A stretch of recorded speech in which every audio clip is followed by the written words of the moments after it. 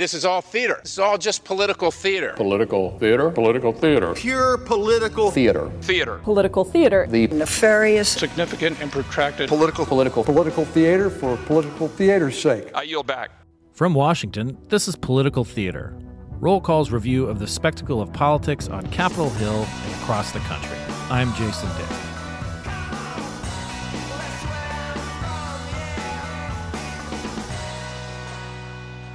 For many film buffs, October is Scary Movie Month, when we go to the vault to watch Last House on the Left or head to the theater to catch Beetlejuice Beetlejuice. It's also election season as the 2024 campaign winds down. So, does The Apprentice fit in here? It's a biopic about the relationship between notorious fixer Roy Cohn and a young Donald Trump.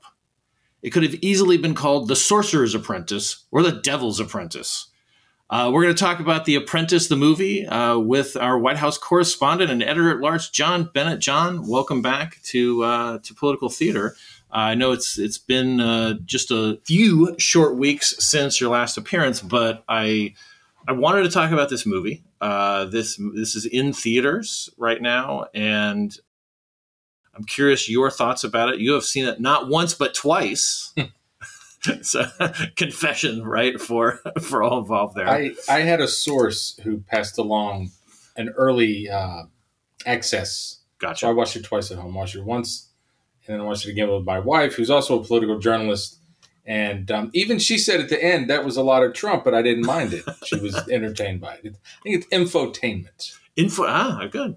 So I'm just curious because I actually haven't talked to too many people who have seen it. And I saw it when I was recently in Arizona visiting family and being there for some family stuff. Arizona is kind of right now just the middle of so much going on for the election, both at the presidential level, the Senate level, and some House races too. So that's 3 levels. And I saw it at a matinee, a noon matinee at the Arrowhead Town Center. So I almost had the theater to myself. It felt like there were a few other people, but it was a sort of a cavernous movie theater. And I had been sitting on a screener for a while. I'm glad I saw it on the big screen because I think it plays better there. But you know, there's been a lot of drama even before this movie was released. It played at the Cannes Film Festival. The former president, Donald Trump, who's the Republican nominee, as we have heard. I've read some stories that you've written about that. I might have even edited some. It's happening still, right? It's happening still. He threatened to sue as he does. over some of the elements of the film, even though he apparently had not seen it at that point yet. But got to get that lawsuit thing in, which kind of fits also with the overall theme and plots pursued in the movie. For those of you who have not seen it and are not Trumpologists or are not familiar with some of the aspects of Trump's biography dating back to the 1970s. He was working in the Trump organization for his father in the 70s.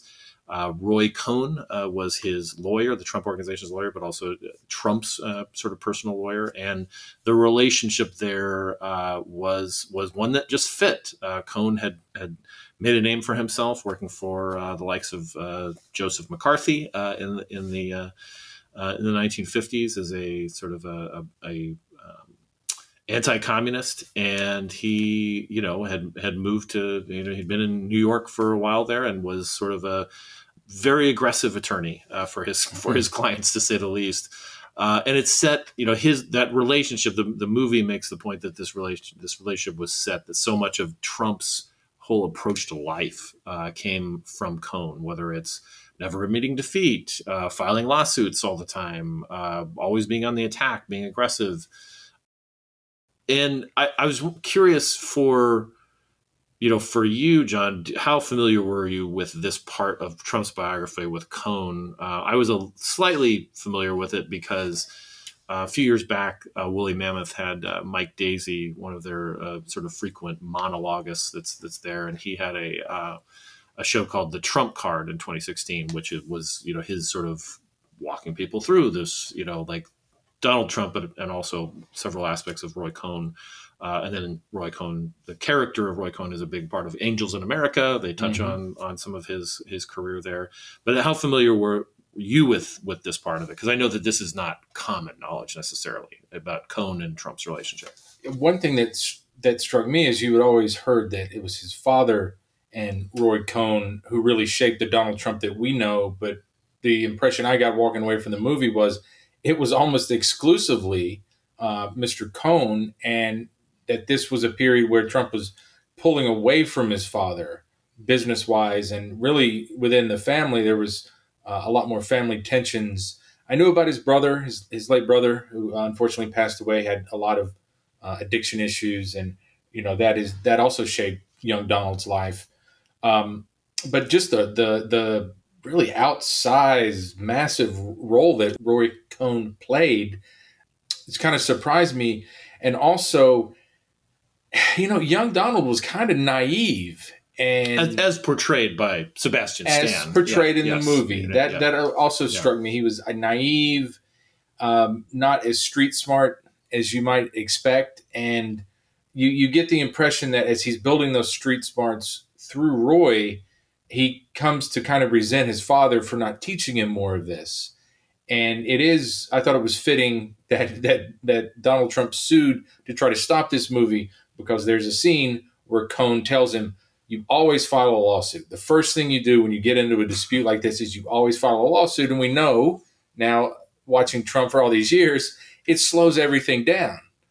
If you countersue, or if you sue first before they do, or all these motions, and that helped in Georgia, for instance.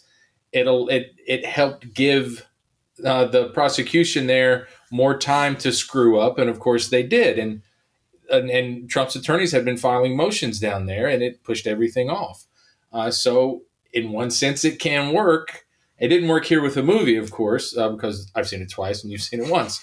But that's what struck me. It was really how he was in this time, according to the movie, he's pulling away from his father. And he is almost, it's not that long into the movie where he's just in Cohn's inner circle. He's just in his orbit, and he's really pulled away from his father. Of course, he inherited the money he did from his father that he used for his businesses.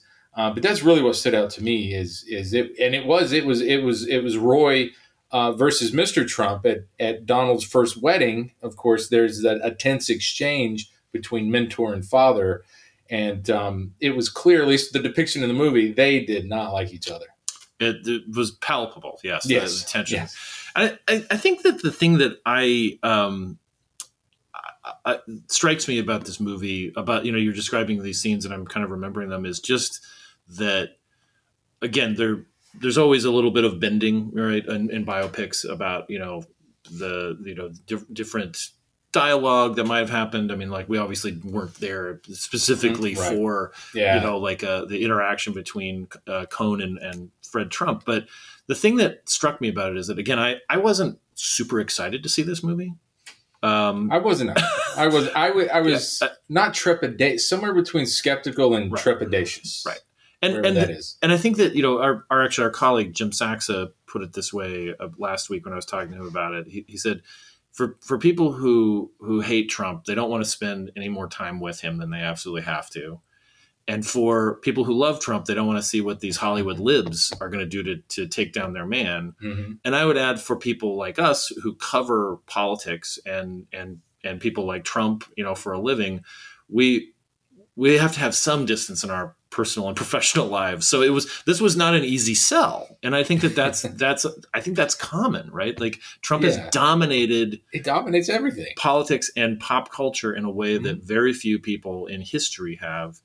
And the idea of going and spending, 2 hours with him, it's an investment, which is a long way of saying it's worth it to me. I think this movie, the dramatic arc of it, the performances, the story is just really compelling. Mm-hmm. It's a good movie. it's just got a lot of tension and a lot of it's funny. It's really funny in some parts of it. I didn't expect that. I didn't expect that either. Yeah. I didn't expect that either. Yeah. I like the way it's shot. I like the production approach, the dialogue with the characters. Jeremy Strong from Succession, Who plays Roy Cohn? Just another great performance out of him. He's having an extended moment here in his career. The acting is great. The storytelling is great. The dialogue is great. The tension's great. The production's great. I put it on. The music is great. Yeah, the music is great. Right. It's period specific, Right. Yeah. It's a great movie as a motion picture. They did a really, really great job. I put it on a Saturday in the middle of college football. Sacred time for John Bennett's time. And I turned on my team, not having a great year, so I turned it on as a distraction, and I was pretty captivated by it. Mm-hmm. And I didn't finish it all that afternoon, but I watched most of it, and there were some other good games on in my abode, and the movie captured my attention, and of course I watched it again start to finish. It's worth a watch. It is an investment, but we're all used to watching these Netflix series and everything. Right. So you can watch it in shifts. I mean, it's 2 hours. It's like 2 hours and 2 minutes. And I mentioned that I had a screener too. I was expecting to watch it on this laptop. Old Faithful here. I'm so happy that I saw it in the movie theater, because one of the things that you mentioned, like the way that it's shot in the parts of it that are, it's set roughly from 1974, 75 to the late 80s, 87, 88. And the times in the 70s, it's this very like frenetic, kind of slightly drugged up, it feels like, vibe, and the color palette's very saturated, kind of like the 70s. It feels like you're like that olive green like refrigerator that everybody had, and like shag carpet, and everything is it's like kind of all these dark colors bleed into one another, and his suits, Trump's suits are like that. Yeah, his suits, the club that they where they meet, where Cohn and Trump meet, so that this like sort of social, like rich guy club that they belong to. And then as it moves into the 80s, it gets like more and more cheesy. It gets brighter. The shoulder pads come out for ladies, dresses. There's a scene in Aspen when Trump's character is trying to woo Ivana, and where they're wearing those awful fluorescent ski wear, and that I remember wearing in the 80s, and it becomes like things get louder, and there's actually this point where like you see the like a film stock, and I'm not sure if it's film or digital video or whatever exactly how they did it, but there you almost see these lines, these striated lines, like you're watching something on VHS, like a very 80s feel, and that really comes out. And I mean, as you know, and as most people who are even somewhat familiar with this podcast, I do watch a lot of movies. I honestly felt at one point that this was starting to feel like Scarface, the Brian De Palma Scarface with Al Pacino, where it was just like the editing was it got very jarring and jerky and got tense in that way that you're really kind of tense with Tony Montana. Yeah, it's very tense. It's moving. A good way to describe it. And I just, again, like I said, I didn't expect it to be funny. I expected it to be grimy, which I use as a positive term for a movie, especially a 70s movie. Right. But it's funny. It moves fast. It doesn't feel like it's 2 hours. It covers a lot of ground, a lot of years. In his life. And it's like I feel like it is a pop cultural artifact that people may not want to watch it now, but it will survive as something that is about Trump and is about this moment that we find ourselves in. In that way, it's a unique product. Folks might not want to watch it before Election Day. They might not want to watch it after Election Day, given some of the narratives and polls, but we really don't know at this point, of course. But I think it will live as a snapshot into his early life. I think when looking back, how I covered Trump when he came into office was I tried to do a character study of his business life, and going back and trying to match up Google Docs and research I did after I watched it the second time. It looks like I pick up my research in late 2016, early 2017, about the time the movie stops. Right. And then I picked it up from there, trying to get this. Who is this guy who I knew my adult life from movie cameos and McDonald's commercials? And, he's on, I'm 8 years old and passing through the living room and my mom's watching Donahue and there's this Donald Trump guy. Right. So I knew the board game. Right, the board game. And then Part of the Deal. Right. In Doonesbury. I don't remember watching more than 5 minutes of The Apprentice at a time and not very many drop-ins during that time of his career. But it really does show how he got to that person that I started researching in 16 and 17. And I thought it really showed how he went from this kind of naive but very ambitious guy who knew where he wanted to go. I mean, the Commodore Hotel's in one of the first scenes where he wants to renovate that and turn it into, a New York really iconic landmark. Landmark. But he didn't really know how to do it. And Roy is the one who, it's like his ambition and this doggedness, this intensity finally matched up. But the intensity was really unlocked by Roy. Yeah. Roy's the one that unlocked him, showed him how to be the Donald Trump that we see today. And so for me, that was a missing piece of my own puzzle, having covered and studied this guy for so long. And again, I thought his dad had a bigger role in that, but at least according to the movie, his dad got him so far, and definitely the ambition. I think that's a gene that he got from his dad. I mean, his brother was an airline pilot, even with his troubles. That takes a lot of doing and study and hard work to get to that point. So the ambition is in the genes, and it just took Roy to unlock it and kind of show him these chess moves, checkers moves, depending on your perspective, I guess. Yeah.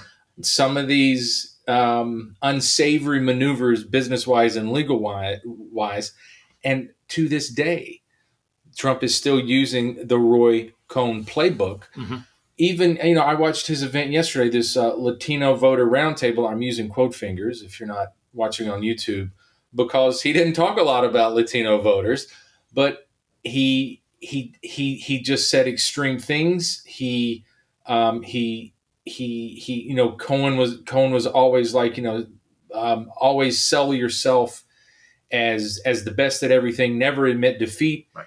And so Trump was sitting there yesterday, bending this, revising this part of history, pumping up his own record. And I just kept thinking, well, if Roy's looking down or up from your perspective, he's probably pretty proud of Donnie right now. And Trump has, I think, turned that part of himself up a little bit the last few weeks. And if there is a shift toward Trump, I think that's part of the reason why. And for some reason, this does work for the guy. It didn't work in 2020. Of course, he made a lot of mistakes with COVID. We'll see if it works this time. But I think that Roy part that's in there has been turned up a lot. And also, fair to say, too, that this story is kind of a tragedy, too, because the way that their relationship ends. I mean, Roy Cohn went on to die of AIDS, complications from AIDS. And, this led to Trump, by all accounts, sort of shunning him. But there is a moment like towards the very end that like shows just how far their relationship has gone and how much it's shifted in Trump's favor. And there's a few things that are just, I don't want to give them away, but they're kind of heartbreaking. And then you catch yourself saying like, these are two people who are not typically sympathetic in real life or as fictional characters, and I think that again, the conceit of like, is this a good movie? Is this good art? Art makes you feel uncomfortable. And I think that if anybody's feeling sympathy for Roy Cohn at a certain point, that means that most likely it's the art. It's not Roy Cohn that made you feel sympathetic for him. Right. I felt a similar way for young Donald when his brother comes to him and his brother is clearly strung out and is asking for help, is asking for Donald's help.